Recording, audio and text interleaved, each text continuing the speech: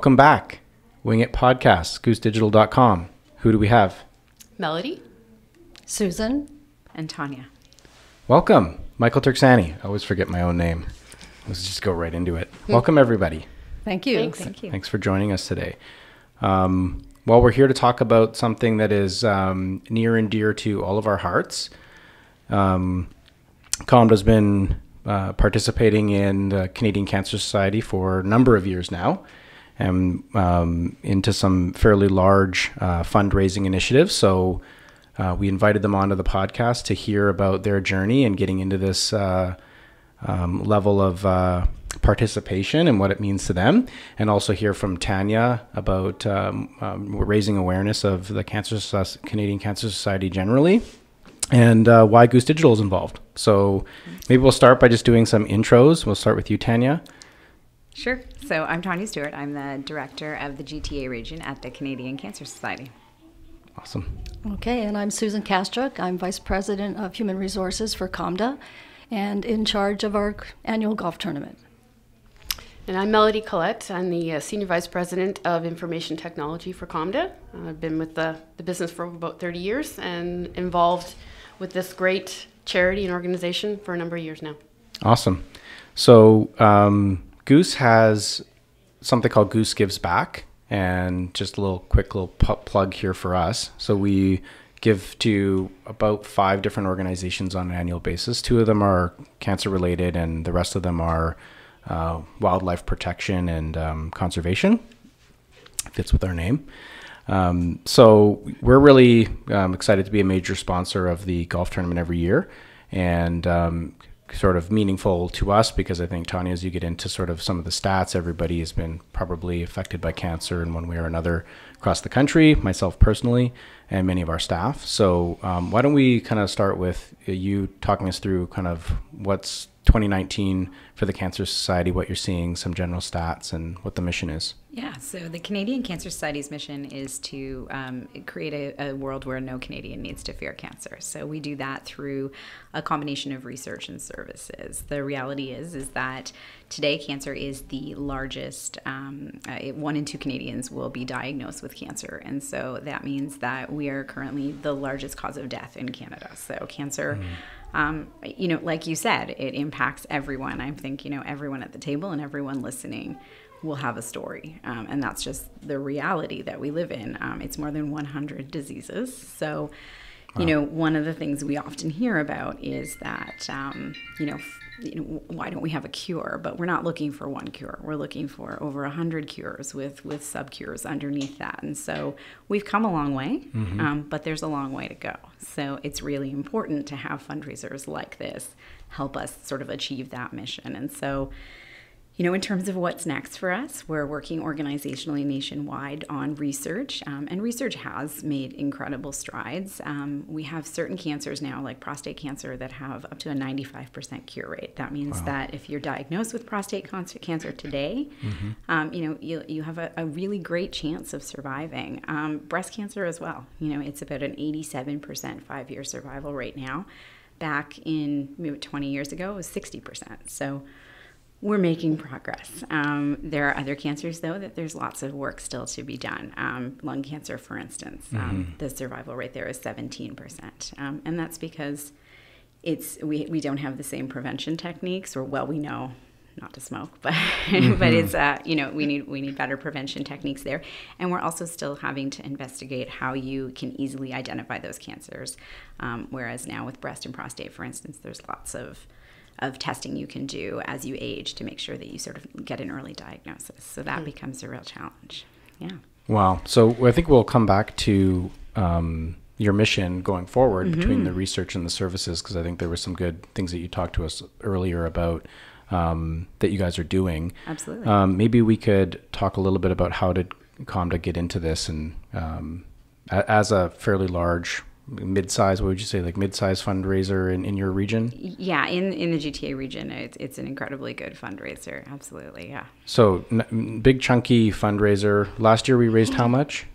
$68,000. $68,000. Well done. So how did COMDA get involved? Why? When? Well, Of course, it's because of the cancer, and with our employees and with our own families, COMDA's had an awful lot of employees that have gone through cancer. We've lost several. We've had some survivors, and of course, we have a few that are currently under treatment, and some that aren't even able to work because of the treatment. And of course, our thoughts are with them. So. We started this about 7 years ago. One of our employees actually came to us and had an idea for doing fundraising. And it started out that we were going to do a driving range, a marathon, a 12-hour marathon at a driving range. Wow.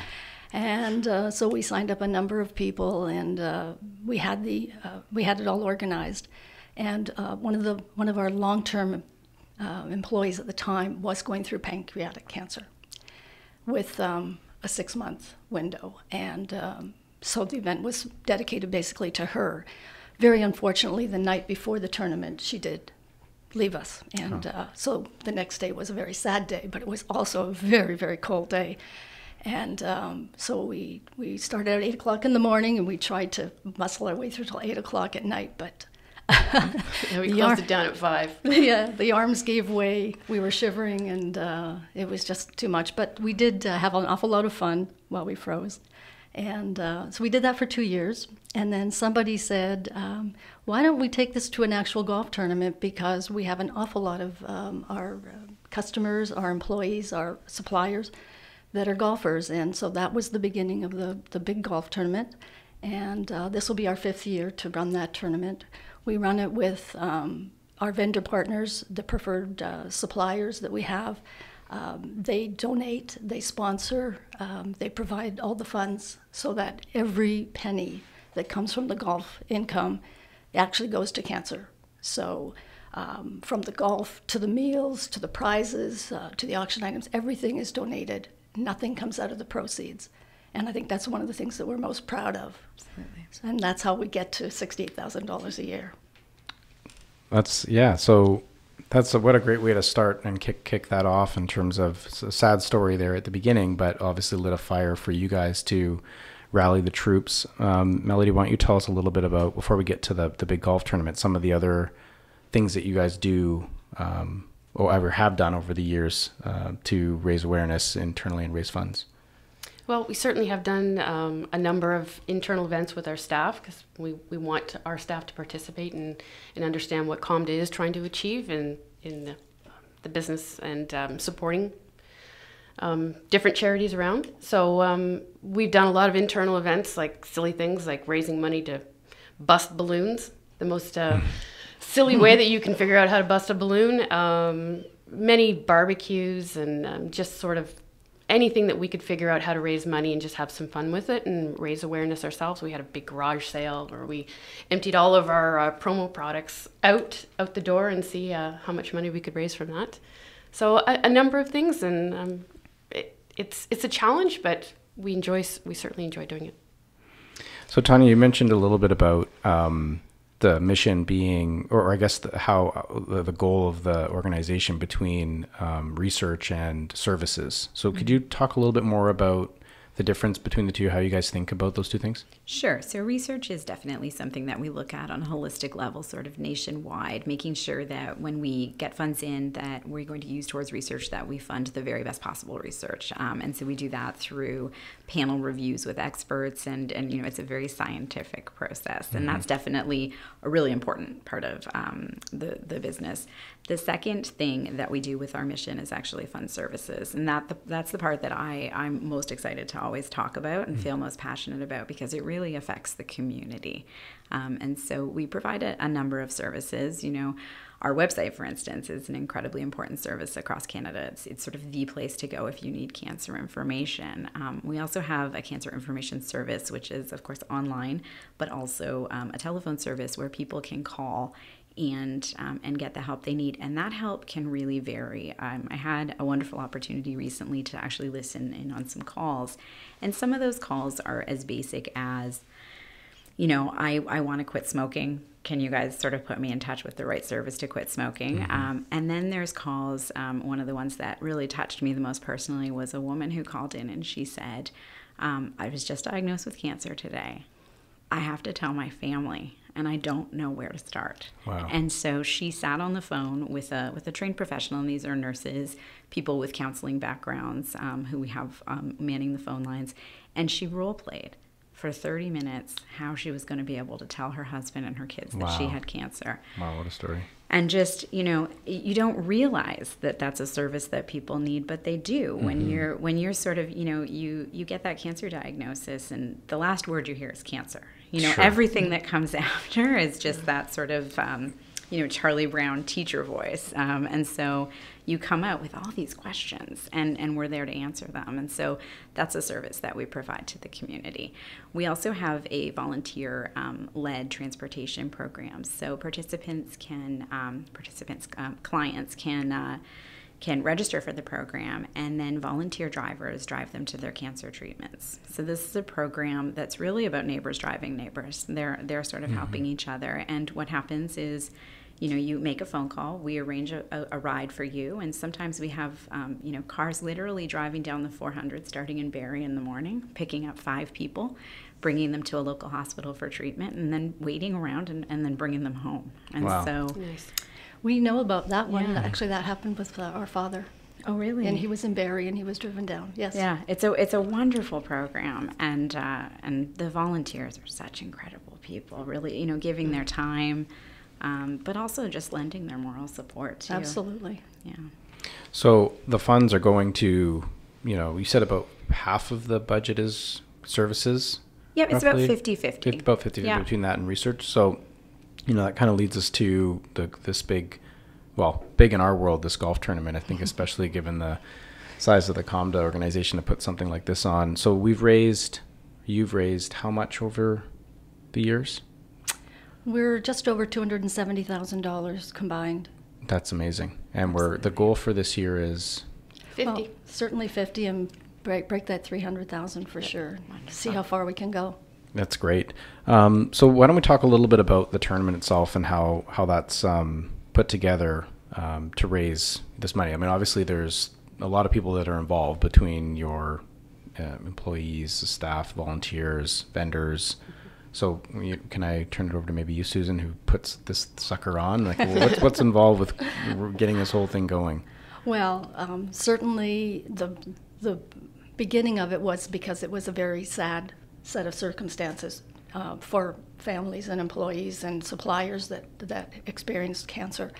So the idea was to try and do something that was sort of uplifting and fun, and that's the golf tournament. It's a fun day for everybody. We have a number of vendor sponsors, of which Goose Digital is one of the big ones, and we thank them for that. They are a major sponsor. We have many other major sponsors as well. We reach out to our suppliers, small one-man operations that will donate. They'll donate for the prize table. They'll donate auction items. They'll sponsor a foursome. There's so many different ways to participate, and we are so very pleased and proud that we have so many of them participating. I mean, without them, this would not be easy to do at all. There's a lot of work. We have a committee of about 10 people that meet once a month.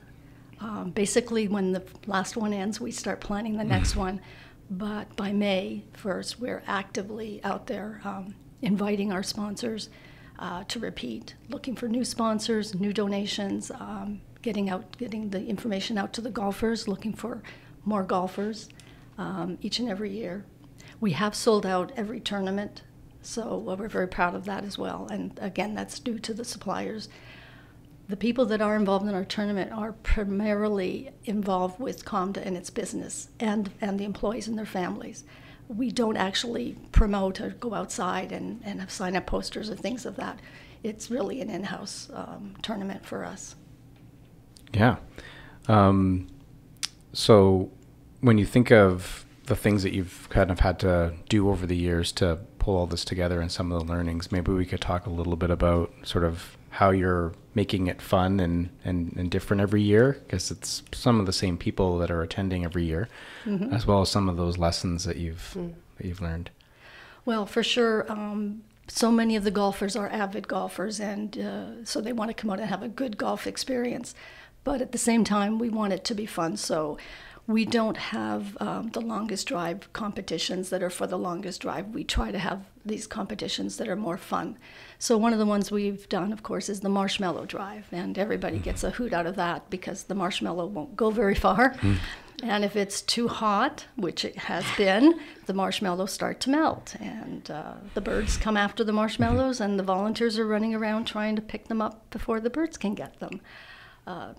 Another fun event that we have is where they have to pick a club on a par 4, and they have to play the entire hole with that club. So that causes an awful lot of laughter going through. Someone trying to hit off the tee on their putter, or trying to put the ball in, putt the hole with a 3-wood or something of that nature. So those are the fun things that we do on the course throughout the day, leading up to, of course, the dinner and the auction that raises so much money for us, and the issuing of the prize table, where people are frantically buying tickets and putting them into the buckets for the different prizes that they want to win. And inevitably, you always get the one that you really didn't want that much. Yeah. Someone else beat you to the punch, sort of. Well, maybe, do we talk about pick a club? Maybe Melody, you could talk a little bit about, because I've been on your team and been exposed to picking the wrong club, and how that helps. But actually, I think we had some good success with the wrong clubs that we did pick. But yeah, I mean, as Susan said, you could end up with a putter, which I think you did. Yes, I first year. did. Yeah. Yes. So yeah, he had to. Good pictures of that. On that par 4 over the water, use a putter to hit his first drive, and everyone had their own club to use, of course. So I think I picked a driver, and I had to use my driver to put it into the hole. So that's a hoot. Yeah, those are definitely some fun things. But I think those are some good examples of how the COMDA team has really made the golf tournament fun for our vendors and for anybody who's volunteered to come out and play for that day. The volunteers certainly make the day go smoothly. All right from the beginning, when you come in and you register and you pick up your welcome package, we do a lot of organization around promo products and giving back to our vendors who take a lot of time and money. So, they get a special T-shirt or whatever promo product that they want that they can go back and show that they've sponsored a good event like this and feel proud to be part of it with us. Cool. Well, I think that's it gives a really good background. I'm sure there's things going on behind the scenes that are, we don't hear about in terms of the chaos kind of on the day and that type of thing. You guys are not giving us lots. You're making it seem like it's perfectly well organized, but it is.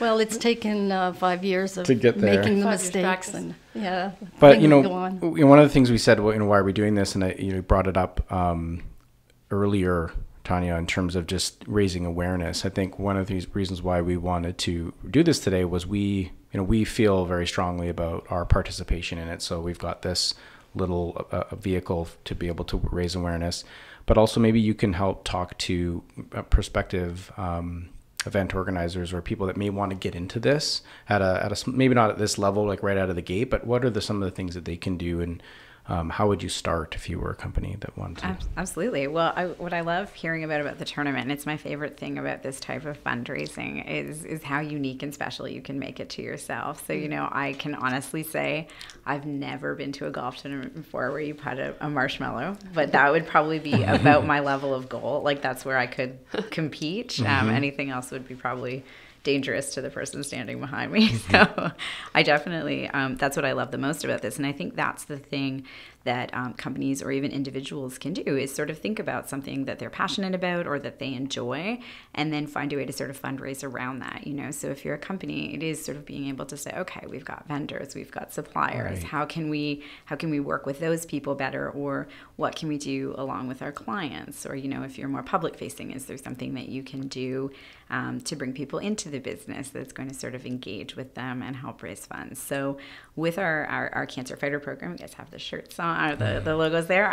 That's the real beauty of that program, is you can kind of think about what really works for you, and so it's it can be as simple as during the month of October for Breast Cancer Awareness Month, or during the month of April, just saying, you know what, as an organization, we're going to do something, collectively, internally, that's going to be a lot of fun, that, we're going to do a barbecue or a bake sale, and we're going to have some fun that way. I've heard tell in history of CEOs or presidents of organizations saying, if you guys collectively as a team raise X amount of dollars, I'll shave my head, or I'll, we did that too. Yeah. that kind of thing. Yeah. So you can really, and the thing is that with a disease like cancer and so many people touched, it's going to resonate with your staff and your clients. And then there's always so many great ideas out there.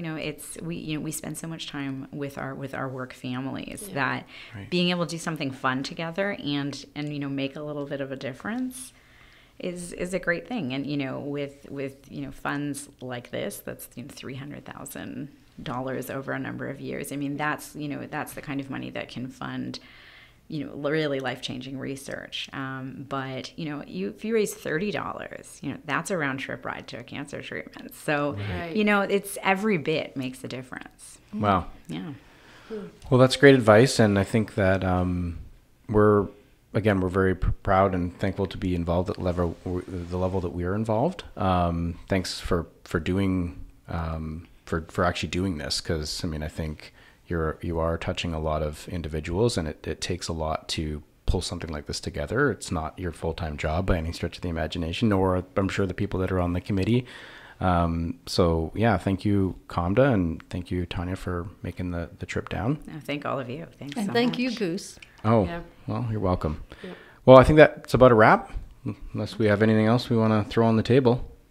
I don't think so. Some great ideas that have come out from having a conversation with you today, actually. Those are some new really good things fundraising to bring back to our employees, that that's how they're making a difference. So that's wonderful. If you want to learn more about what COMDA's doing, you can head over to comdagives.com. Yep. And Tanya, is there a spot where people can go to? Yeah, for all your cancer information, visit cancer.ca. Awesome. Thanks, everyone. Thank you. Thank you.